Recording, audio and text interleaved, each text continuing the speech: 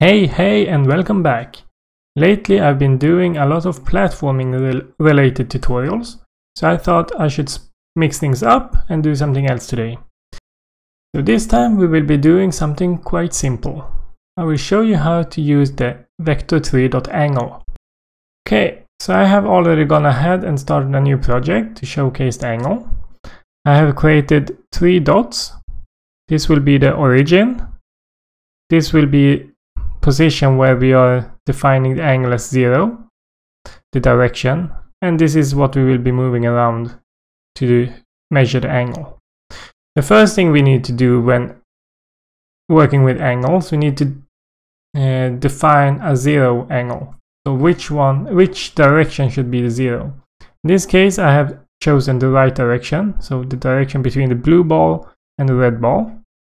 This is also usually the direction you learn in school when using the unit circle or anything. So I've gone with this. So what we have at the moment is the origin and the line to show that this is the 0 direction, and then a line to the yellow ball which we can drag around, and then up here in the UI I will show you the angle between this green line and this green line, so this angle. I'm moving around the ball using the draggable. I've made a tutorial on how to drag things, so you can check that out if you want to learn that. In the same tutorials I also teach you how to do the lines in between these. So what we need to do now is to attach a script to the origin to determine the angle between these two. Let's start by creating the script. You can call it show angle or calculate angle. Calculate angle. Let's attach it to the origin and go into the script. You can start by removing everything here. And what we need first is a reference to our yellow ball, because that will be, we need its position to be able to determine the angle. So let's go into the script, create a serialized field, private transform, and we call it target. Okay, we also need the reference to the text, UI text that we had up here, to be able to show the angle. So, serialize field, private text. You need to add the UI dictionary, Unity engine .ui, and then angle text. Let's start by assigning them. So go back inside Unity, go to the script and attach end, which is the yellow ball, to the target, and then the angle text inside canvas to this. Okay, let's go back inside the script. Now let's create a variable to hold our angle. Private float angle. This is what we will be setting and showing. We can default it to 0. We also need a vector2 direction. This is the direction vector to our target. Let's create an update method. So the first thing we need to do is determining the direction. So direction is equal to our target dot position minus our own position, transform.position. So this becomes the direction becomes the vector in between the blue ball and the yellow ball, no matter where the yellow ball is.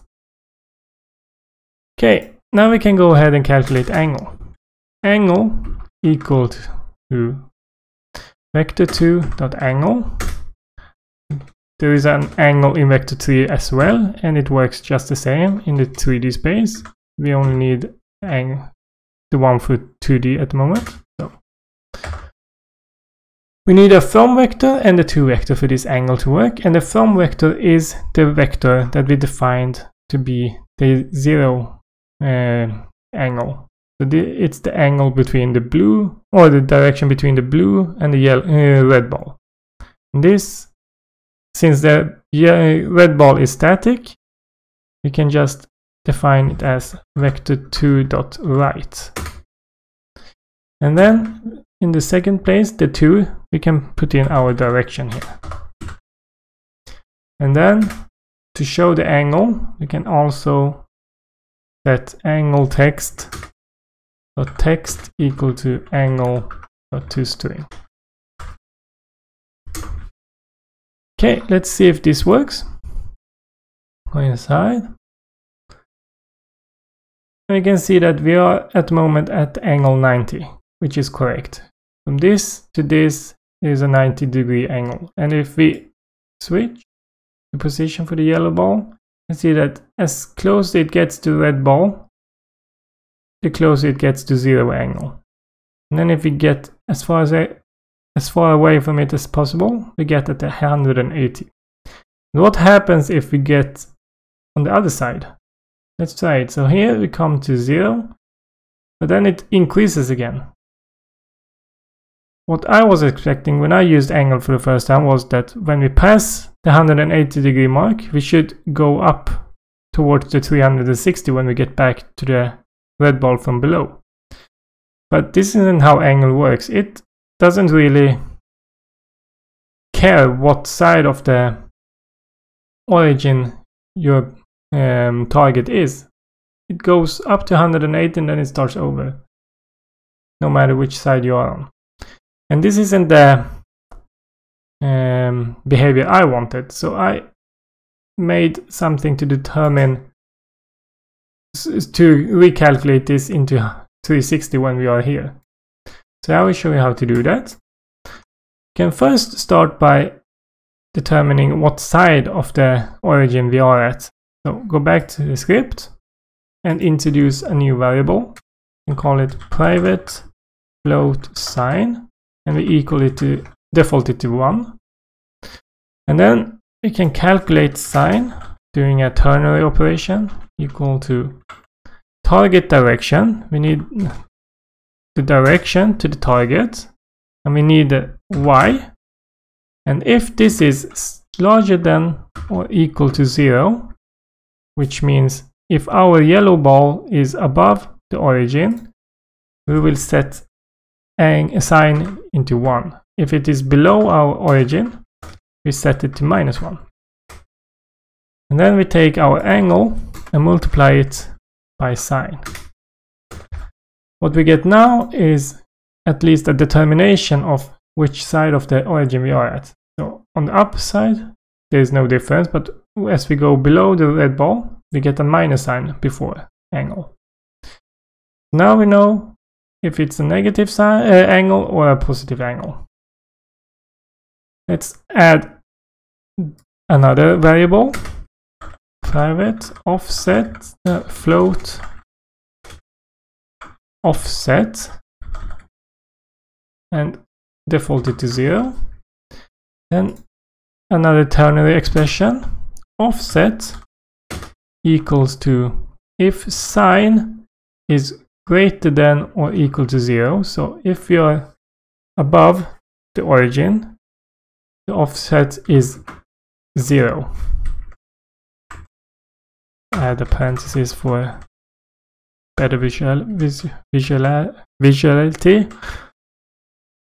And if the sign is below 1, if below 0, meaning we are below the blue ball, the origin, then we set it to 360. And then we can take our angle and add the offset to it. Let's go back into Unity